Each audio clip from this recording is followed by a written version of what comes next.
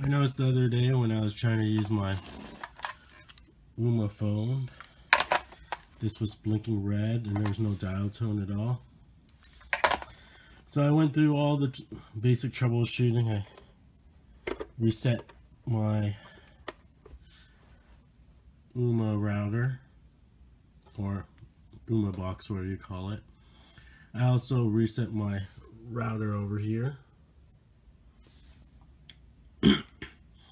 as well as resetting my modem, my internet modem. So it goes from purple to red, stays in red for a while, and then it eventually goes to blinking red, and that's it. It just stays like that for hours. So after doing those two troubleshooting things, I decided I'd try a factory reset. So they say press the trash can button and press the play button together while it's blinking red, or before that. So I'm trying to do it before.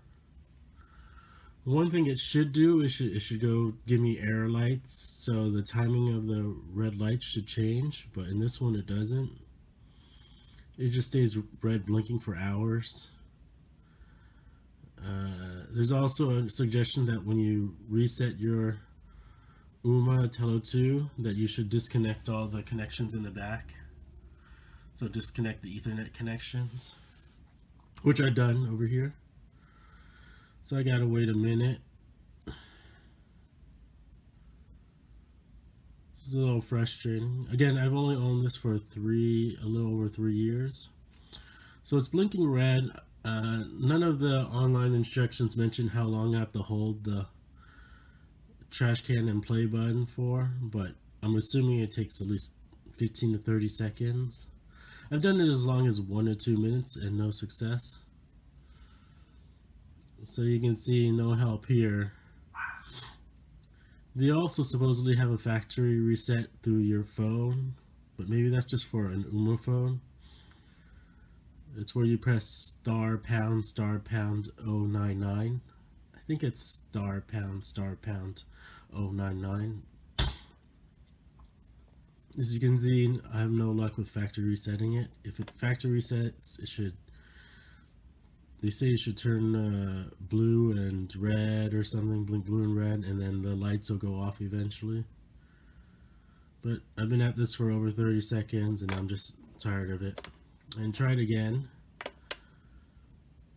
No success.